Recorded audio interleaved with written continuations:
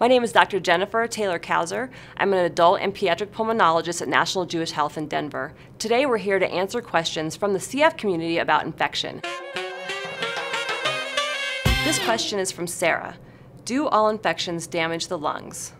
That's actually a really great question, and we don't know completely what the answer is to it. If you looked at a bronchoscopy where you looked into the airways of someone who didn't have any cystic fibrosis or any other lung diseases, you wouldn't find any bacteria at all there. So we do think that all bacteria in the lungs are abnormal. What we're not quite sure about is how much is going to cause damage, particularly, for example, with non-tuberculous mycobacteria.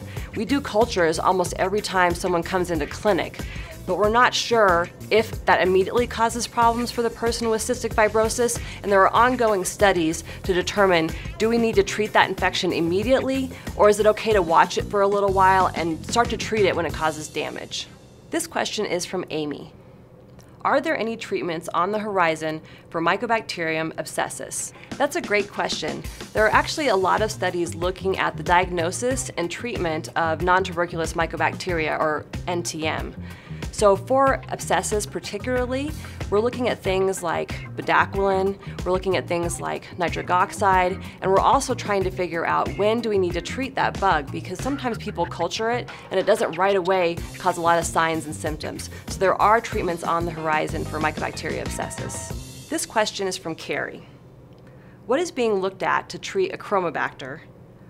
And are new antibiotics or treatments being developed?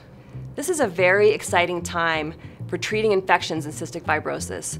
The CF Foundation recently announced a $100 million initiative to look at diagnosis and treatment of new infections and of old infections. So there are definitely going to be new antibiotics in the pipeline, and we're going to learn how to use the ones that we have much better.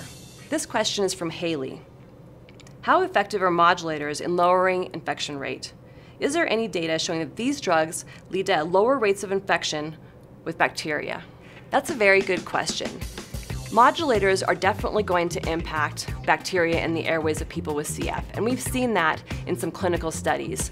One study looked at the airways of adults and kids that were younger and showed that we had decreased rates of bacteria. Unfortunately, there was another study that showed while Pseudomonas originally went down, it later rebounded back to its normal rates. But over the time that we have increasingly better modulators, I suspect that we'll be better and better at clearing bacteria. Thank you all for sending in these really great questions. You're paying a lot of attention to what's going on in the CF research community. We really appreciate it.